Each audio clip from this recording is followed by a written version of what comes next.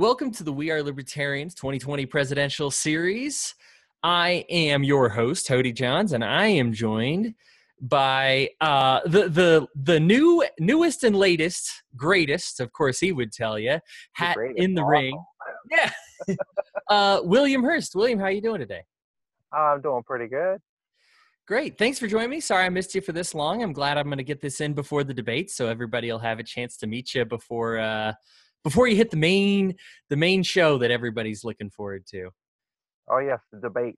Yeah, the debates. Now I look forward to the one-on-ones. The debates are easy for me because I get a question and it takes me 30 seconds to ask it, and then you guys spend 5 hours, on providing the actual substance. Those are easy. That's a vacation for me. Yeah. But the one-on-ones are a little more engaging for me. Well, let's just jump right into it. Same questions for every candidate. Again, this is just for my listeners. This is so that everybody can get where you stand and compare you and an apples to apples comparison with the other candidates. And that's why all the questions are the same. For those who, and many candidates, by the way, William, have asked for a variety of questions. They want the curveballs. They want the fastballs. They want to not know what hits them. That is coming. We've got a series of 10 debates coming up bi-weekly, or I guess every other week. Is that bi-weekly, or is bi-weekly twice a week? Whatever. Every other week is bi-weekly. Yeah, okay. Every other week. Bi-weekly, then we'll have some debates, and those are going to contain some really tough questions. So for now, let's just start it off nice and easy. Our very first question, nice and simple. Tell us who you are, tell us about you, and please no politics. This is the only question that doesn't have politics. So just tell us about your family, job, how you came to be who you are, personality traits, whatever you feel like talking about. All right. I'm a family-oriented guy that is usually described as a big kid myself. If my kids are doing laser tag, you can best believe that I will be running around with them. I am a peaceful and easygoing person, but never think that the reason I'm peaceful is because I forgot how to be violent. I kind of have that duality there. What usually works best when describing myself is that I'm a free thinker and a maker. I love learning new things, and it heavily shows through my work experiences and areas of research. The people around me can regularly find me tinkering with some new project or creating something useful from random junk that I find around the house. I have been, and you said work history, but this is a long list. An Army medic, disc jockey, radio show host, digital security, audio engineer, server, a well driller, carpenter, burger flipper, electronics repairman, appliance repairman, computer repairman, web programmer, graphic designer, and a few more things that I don't have listed.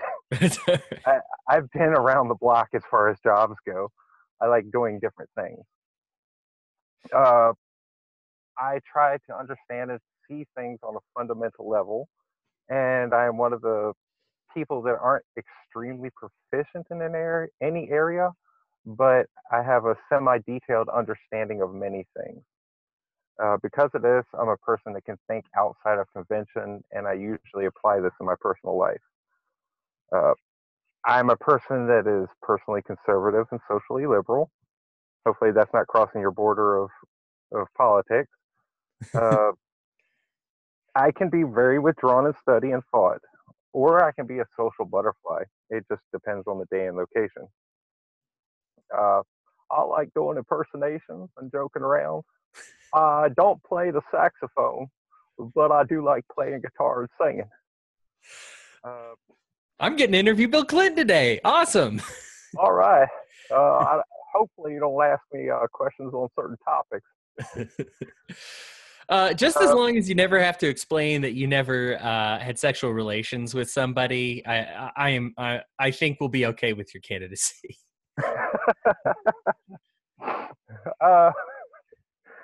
Well, I have had a bit of an eventful and rough life, but I have learned from every pitfall along the way, and I adapt. I have been well off and extremely poor. Realistically, I can go on about this all day, but the full about me and my history would take so long that a friend of mine, an author, Julian, has suggested I do a biography. I really don't think you'll make much off of that just yet. That's pretty much it about myself. You're all right. You know what? Now that we're getting into the politics, I'm sure if you get elected president, the biography could be worth a little bit more than might Well, do a that's little. why I said just yet. Might sell a little bit more than what you thought it would beforehand. All right, well then let's get into it. Let's talk about your liberty journey. You know, there's so few libertarians that are born into it. Most of them have studied it or had some experience that brought them there. What's your journey towards the liberty, the libertarian movement, getting your brain in the liberty zone? Uh, uh, it starts in my freshman year of high school. Uh, I was a keep to myself atheist since middle school, basically, and I wore a nice leather trench coat because I kind of like the Matrix movie. Well, one day I was taken into the office by police because it was falsely claimed that I had a copy of the Anarchist Cookbook, and they said that I was going to bomb the school. So I was searched, my home was searched, I was held in handcuffs for the majority of the day, and in the full view and ridicule of my classmates. Um, Afterwards, the anarchist juniors and seniors welcomed me in. They talked about the utopia of a country free of government control and the issues similar to what happened to me in computer class. The easiest way to describe them would be full ANCAP black hats without any concept of a non-aggression principle. Uh, this became my view of anarchy, really. Uh, I was, by my free-thinking nature, in for the ride, but I had my reservations in the approach and could never fully side with their pursuits. So I disassociated myself from them once I realized the cruel nature of their ideas. And I guess today their ideas might be called domestic terrorism, yet my free thinking and anarchist views were still present regardless of how they portrayed it. Uh, 9/11 happened, and my position of anarchy took an immediate change in favor of the state and protecting those around me. I joined the military soon after, where conservatism was a big thing. It was said many times that we are protecting capitalism and freedom, yet the free thinker in me has to question this. And after the military, I started learning about our country's history and started paying attention to what our government was doing. The more I did, the more I started siding with my Democratic friends in their pursuits, especially after becoming poor myself and realizing there were no real options present for myself outside of social programs that I refused to take part in. Uh, I was regularly arguing their views and their means to an end is not truly being equality or freedom, but a superiority of their ideas, limiting conservatives and their views while conservatives did the same. And I wasn't willing to pick any kind of sports team to fight and win over the other. So by 25, I was none of the above, left or right, and I was stuck fighting for ideologies that were in between both of them from the perspective of the Constitution, freedom, and peace.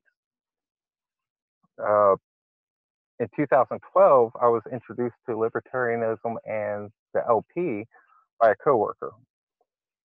His method of explaining it was that of absolute anarchy, much like what I had seen from the people in high school. My initial thought was, no way would I ever side with a group of people that are grown-up high school anarchists. Uh, the same applied when I looked into online chat rooms. And it wasn't until the 2016 election, when I heard Johnson's approach, that my view of the Libertarian Party started to change. Not directly due to his ideas and actions, but the ability to allow, the ability to allow free thought in a party, and that changed my perspective. Because of that, And through this whole Trump conundrum, I started looking at the party more and realized the underlying principles were nothing like what I had seen by the outspoken and aggressive libertarians who spent more time culling the impure and bashing outsiders than welcoming them in to learn. Uh, I was made fully aware of the NAP along with the full gamut of libertarianism. Because of this, last year I finally decided to join a political party for the first time, and that was the Libertarian Party, the only party that even closely matched my views.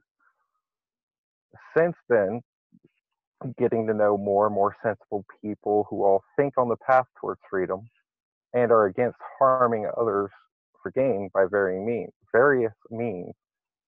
Uh, what I didn't know until recently is that my entire life has been spent within the libertarian spectrum. So maybe my journey hasn't been towards libertarianism so much as it's been a journey as a libertarian. Awesome. That's a very unique story. I think there's some terrible experiences in there, but also some experiences that are good that you had because you came to some realizations that some of us don't come to until a lot later in life. I know Yeah. it's great you recognize none of the above by 25. I think I was still pro. I think I was still like pro Iraqi occupation in 2005. I mean, it was. Well, the none of the above part was more due to having kids. I had my first kid at 25. Well, Okay. I didn't have it, but my kid's Yeah, you're mom fine. did. I see. And you really don't have to worry about stuttering either. I tell people all the time, I'm a professional talker, and you still hear me say and like and things that we all try to delete from our language. Stuttering is no biggie. I used to have this friend that would constantly and we used to count on our fingers every time he would say 5 sentences, how many times he said. I wrap myself on the fingers when I say or and I have some bad looking fingers as a result of it. We're working on it. All right, well let's pretend we're going to work backwards. We're going to start pretending you're president, and then we're going to take a step back and try to get you through an election, and then we're going to take a step back and try to get you through the primary. So Right. let's start off. We got President William Hurst, very presidential sounding name. What we're going to do is we're going to talk about your three biggest problems facing America and how you fix them. So just in order, let's start with what you believe the biggest problem facing America is and what the William Hurst solution is to that problem. Okay. Well, as president, I'm somewhat limited in the scope of my abilities. Like Miss Ruff, I understand the abilities of the position and that you have to work within a set of parameters to accomplish any goal. I will have to work with Democrats and Republicans to solve our issues in a way that includes libertarian ideas, rather than taking an authoritarian approach. Because, yes, I will say this, even if we are pursuing libertarian ideology, it would be authoritarian to force our position on anyone.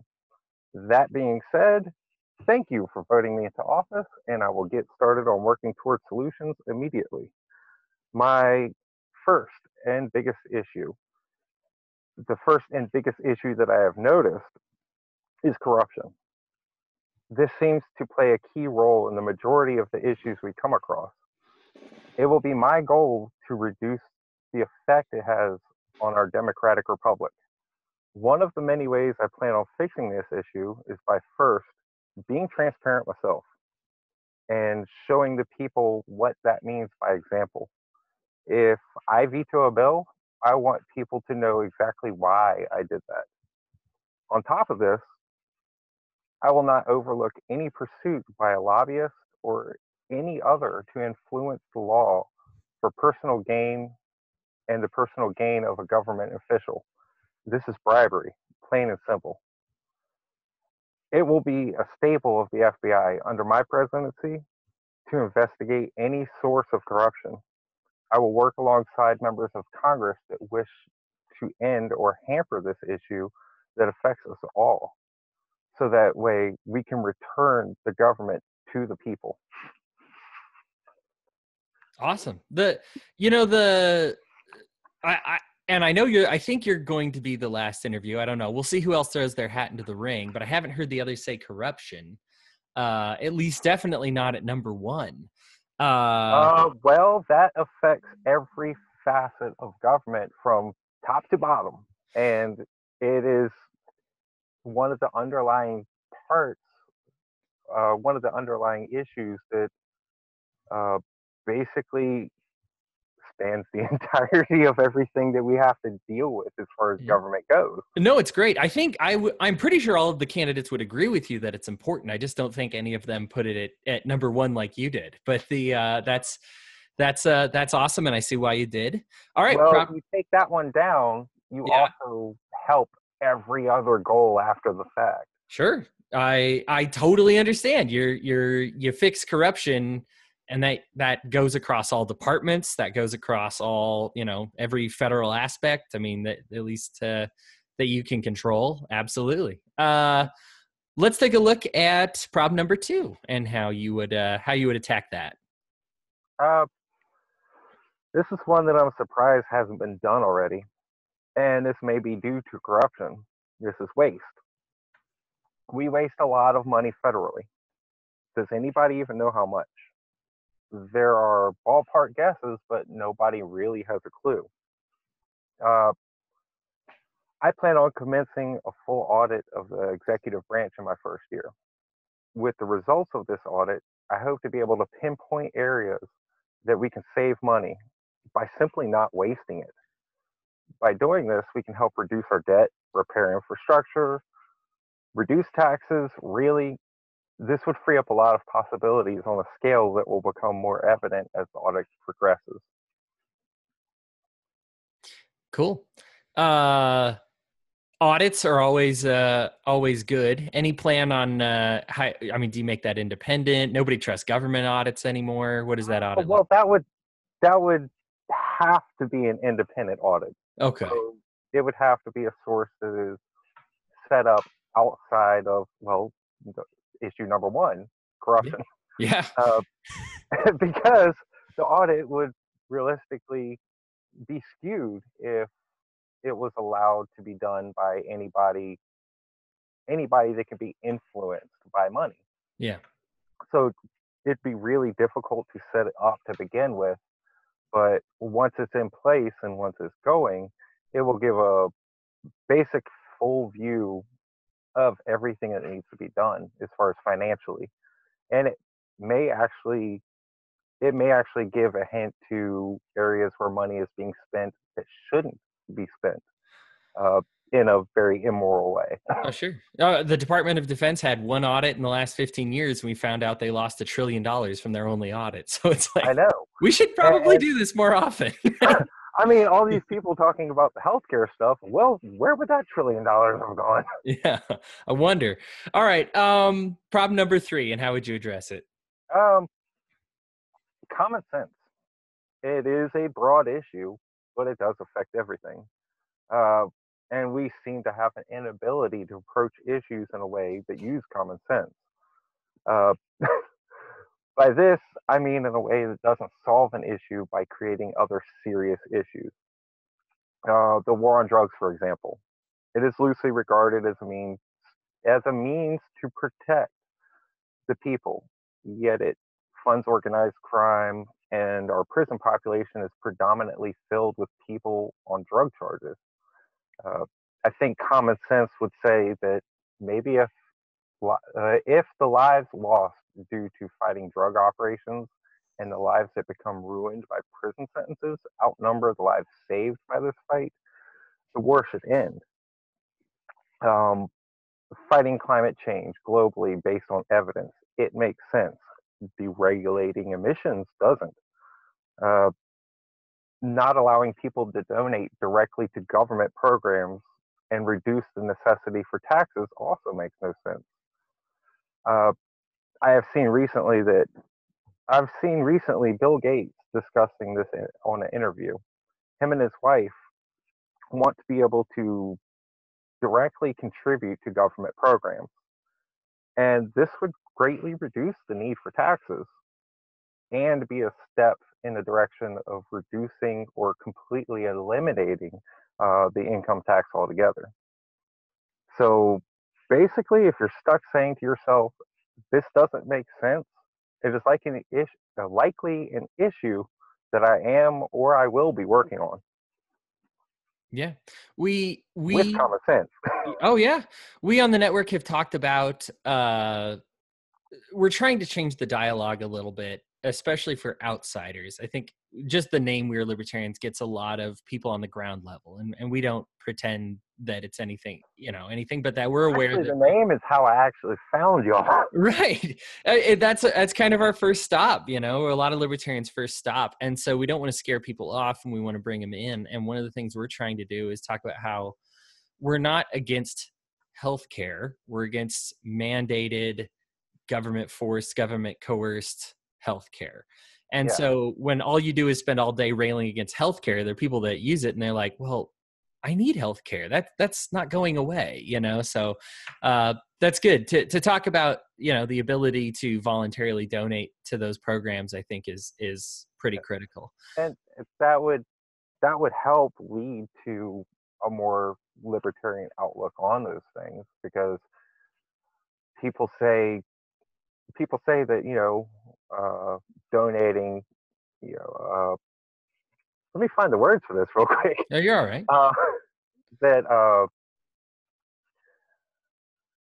basically donations and non-for-profits, that they can take over a lot of the healthcare things in place of government. But we can't get anybody in Congress to take that unless it is proven. Yeah. So even if they were being completely sensible about everything, you still have to have a proof of concept. Yeah. And we don't have that yet. Sure. All right. Well, I hate to do this to you, but we're going to take away your presidency. We're going to go back. Come on. Already? We're going to get you through an election now. So we're assuming, again, you've won our primary. We're going to talk about how you'll win that later. But and I tell all the interviewees this, even if you take every single libertarian vote, they all show up to the polls. I mean, tops, you're looking at like 15% of the vote. If every libertarian voter shows up, you're going to have to pull from Republicans, Democrats, and the people who aren't interested in voting entirely because they're turned off by politics. So what we're going to do is we're going to talk about your appeals, and we're going to start socially. So let's talk about social liberals and their concerns. A lot of times they are worried about, handicap access, social justice. You've got issues where they see especially the color war going on in their communities. How would you appeal to them more than the Democratic candidates that claim to be their champions? These are basically the progressives, right? Yeah, social progressives. We'll get to the fiscal progressives in a different question. Yeah. The biggest thing I think progressives they would like would be my approach to equality. I don't side on equality in a way that tries to just exchange dominance from one hand to the next. I believe equality comes with the same benefits and pitfalls as everybody else. I also think that universal health care and free education are important goals. These liberals are very like-minded to the majority of my stances on peace and open-mindedness to new ideas, along with the elimination of corruption. So I've noticed that this area is specifically the area that takes the biggest stance against corruption. Yeah. More in an aggressive way, but sure. Yeah, but no, important to pull them in. Now let's talk about the other side of the aisle and the social conservatives. They're worried about their traditional values. Marriage is getting eroded on. Churches are losing their rights. Family values seem to be getting torn down. What would you offer to a social conservative that is worried about their way of life? That wouldn't be represented by whoever it will probably be Trump. He likely won't get primaried, but Trump or Weld or whoever the Republican is. Why you Uh, instead of them? well, my appeal here really depends on the extremes in their direction, in this direction. Uh, if anyone thinks that I'm going to allow a law, uh, excuse me, if anyone thinks that I'm going to allow a law to pass my desk that tries to implement a religious-based constraint on others against their will and against our Constitution, they're sadly mistaken. For the extreme evangelicals, this will assure I have absolutely no appeal to them. However, this is where the extremes part comes in. Uh, those who are not so extreme, this could be appealing, since the same veto and mindset could also protect their religious freedoms. That's the power of the veto has protected many a right, because most of the things that come across legislators' desks, let's face it, are restriction of rights. Yeah. And the And veto. that's where I have an actual position to be able to say, no, you're not taking away somebody's right. Yep. Awesome. Let's talk economy now. Let's start with the economic left and those progressives we talked about earlier. They see a wage gap. They see rich getting richer, poor getting poorer. They're worried about, we've got poverty. We've got the corporates getting welfare, and yet people are struggling to get their food stamps. Why would they vote for you instead of whoever the liberal candidate is? Um, well, this may be the hardest group to appeal to. Uh, People in this area tend to be all in Democrats. Without being dishonest, I couldn't promise them the $500 or $1,000 a month they want. Uh, if they take me on honesty and positions towards healthcare and education, there may be some appeal. Uh, Outside of that, I don't see much appeal unless I'm lying to them, and I will not lower myself to lie. Andrew Yang would be so disappointed that you can't offer $1,000 a month to him, but you know that's the Democrat, so that's their issue. I guess he's got to back up his words. All right, let's talk about the economic conservatives. They're sick of seeing the scope of government grow. Usually they're concerned about every department besides defense that they just want to see shrink.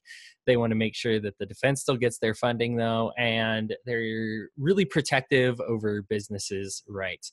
How would you be more appealing to an economic conservative than whoever the Republican will be? Uh, this is basically where we get the majority of the party conversions from that side for the LP party. Mm-hmm. I think my idea of a full audit and my stances on reducing waste and government intervention would be attractive to them. Yeah, basically, the way I would handle finances would be extremely, extremely attractive for economic conservatives. Yeah. Okay. No, now I got to even take that away from you, where you're going back down to the primary, and we're going to get you on a stage with, at the moment, 8 other guys. I think 9 total hats in the ring. And we're going to talk about how you're going to appeal to the Libertarians enough to survive this nomination. So let's start with the different parts of the Libertarian Party. Let's start with the left. Some guys I'm close to. We got the Libertarian Socialists, of course. You got the Mutualists over there. You got Mike Shipley and Matt Keno and all them, and everybody who's interested in kind of that voluntary style social structure, horizontal business structure. Why would they be interested in you more than any of the other candidates on the stage? Um, well, since I'm basically talking to them here, I'm not afraid. I'm not afraid to take a socialistic stance on something that would be better handled by it. To me, it makes no sense not to have a choice of all the cards at play. And unlike many others, I will actually hear your ideas out. I fully understand that the socialism that many others fear is not the brand you represent.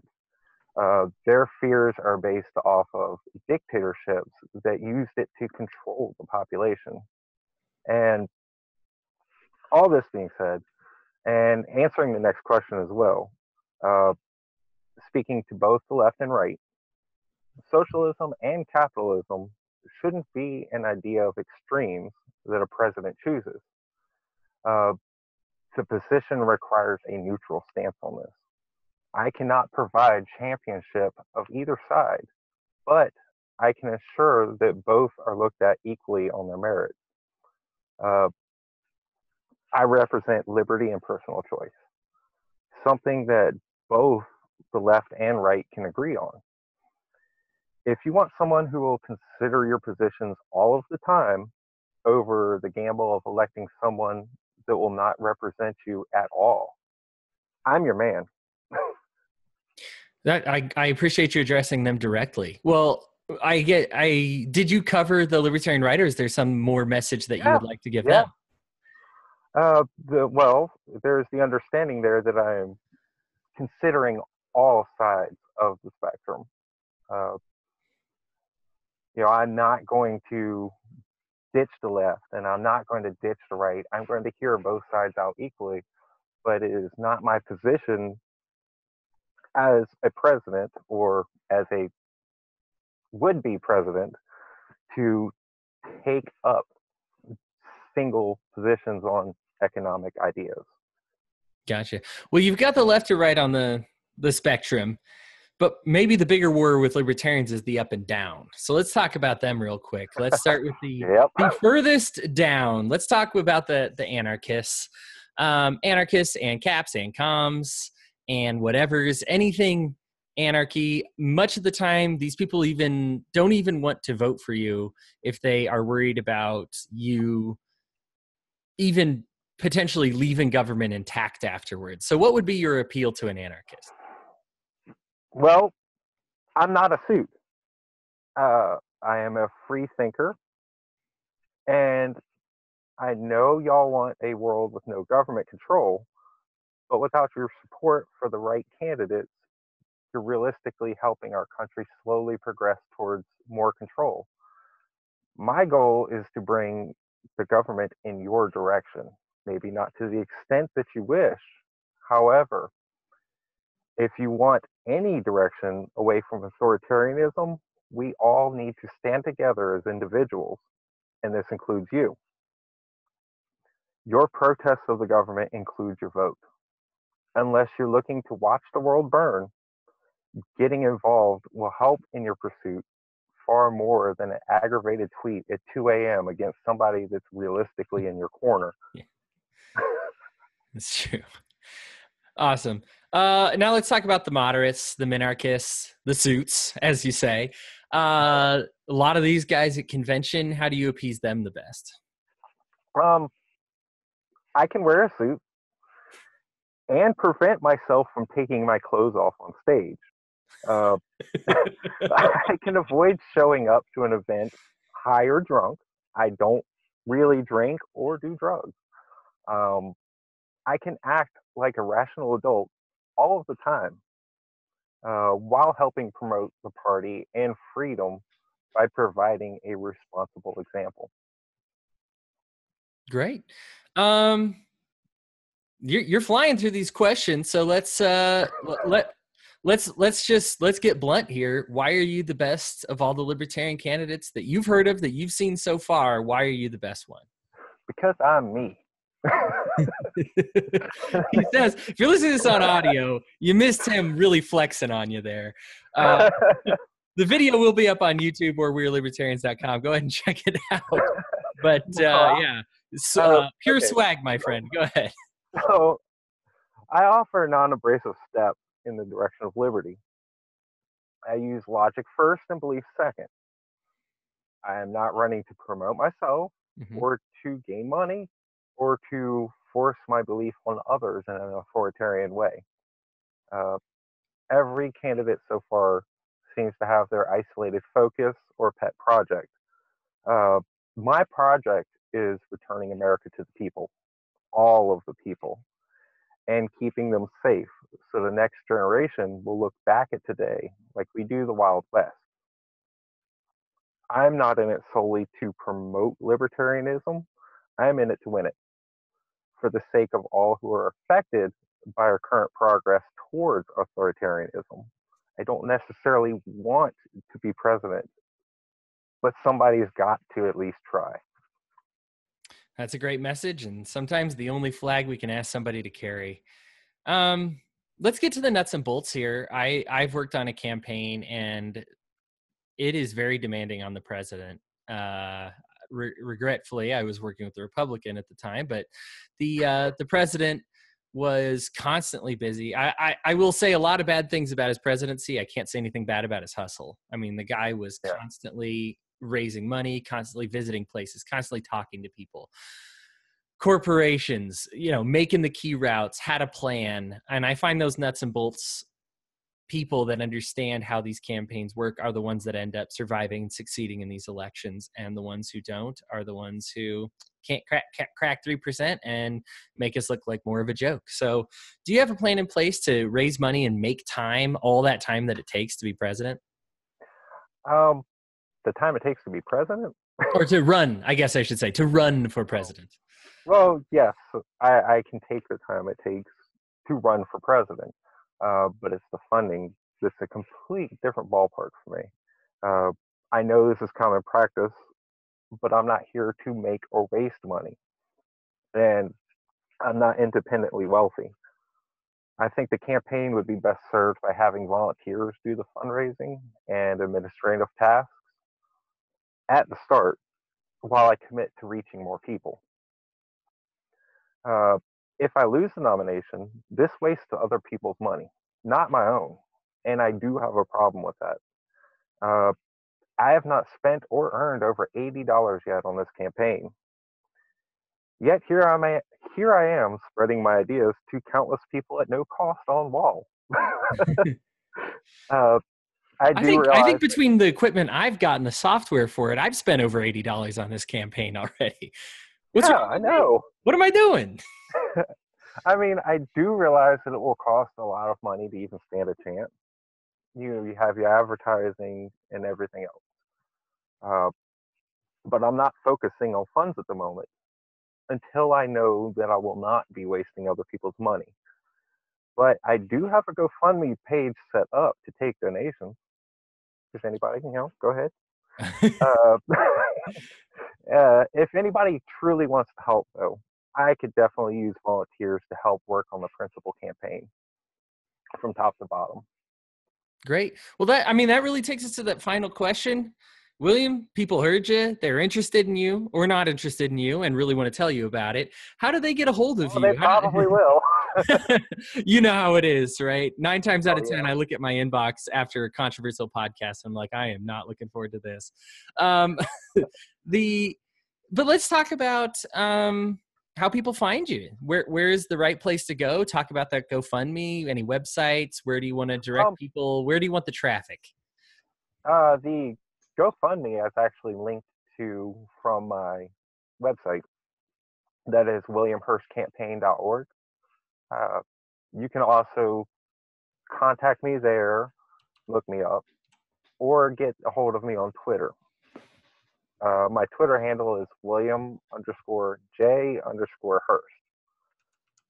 Outside of that, I usually try to keep my Facebook pretty personal and just with people I know. So I'm not going to give that one out. You're good. There's many of the candidates that don't even have one, so you're okay. Oh, well. Oh, here you go. You got a logo and everything. I'm looking at your page. All right. Fantastic. Yeah, all right, well, I completely designed and wrote the script for that entire website. Well, I know you didn't pay somebody to do it, right? No, definitely not with an $80 on this campaign. Yeah, maybe you really shortchanged your graphic designer, gave him like 20, right? No, you're good, man. Well, all right. If there's any graphic designers or if any designers want to help with that, I'm open. Well, there you go. Awesome, man. Well, I will have that link in the show notes. So if you're listening and you're interested in seeing him or want to drop by, he even has a button on the page for questions and answers. So if you want to get a hold of him, He's got So many ways for you to do it. that link right there is for the emails, and some of the better questions I get, I'll leave the answers to on there. Okay. I haven't been doing it recently, but that more takes place on my Twitter. So I'll just put like a question of the day when I get a good question. Okay, cool. I extended these invites to the Democratic candidates, and I've got some response. Of course, not from them personally, but from their Uh, from I their I personally know one of the Democrats that would definitely get on here. that are running for president. Yes, Oh, uh, sweet. we're we're actually working somewhat together as far as the whole. Do you want to say that publicly? Think about it real quick. Well, we're as far as the Wikipedia issue goes, where Okay. they're not allowing people they're not allowing people any kind of recognition on there, even though they are running for president. Huh. So in a way, you have to work together with people in order to be able to get that recognition. Now, I'm Okay. not afraid to work with people if it helps, correct something that shouldn't be there. Awesome. Well, you and I will talk about that after I hit the end record button. I don't necessarily want everybody knowing the Democratic, whatever, Okay. But I was just going to say, I've been in contact with them, and some of them still, they have like their exploratory committee website up yet, but they don't even have their campaign Yeah. site up yet. So you're not behind the Well, eight ball. I've actually been making an effort to look at other candidates and learn about everybody else that is running for 2020. It is ridiculous because there's almost 600 or 700 people. Yeah. Awesome. Well, I tell you what, if if the presidency doesn't work out, there's always a spot for you in the media if you're willing to do this kind of work. So just And that has just not been the first time I've heard that. all right. Just throwing that out there. Well, William, man, it was great to meet you. I look forward to seeing you in just a few days and the debate stage. If you are listening, I appreciate you making it to the end, listening to William Hurst. Again, he's giving you the website. You can find that in our show notes. And thank you for supporting We'reLibertarians.com. Please join our Patreon, because that's what makes interviews like this possible for me to keep going, so that I can keep doing this and don't have to have 80-hour-a-week jobs to finance my exorbitant lifestyle. So please join our Patreon and share with your friends. I absolutely accept currency that is not actually money. So if you would like to pay me in recognition, share this with your friends, throw us up a like, or heck, even just tell me that you liked it. Make my day a little bit better. I'd really appreciate that. But thank you again so much, William, and I look forward to seeing you later.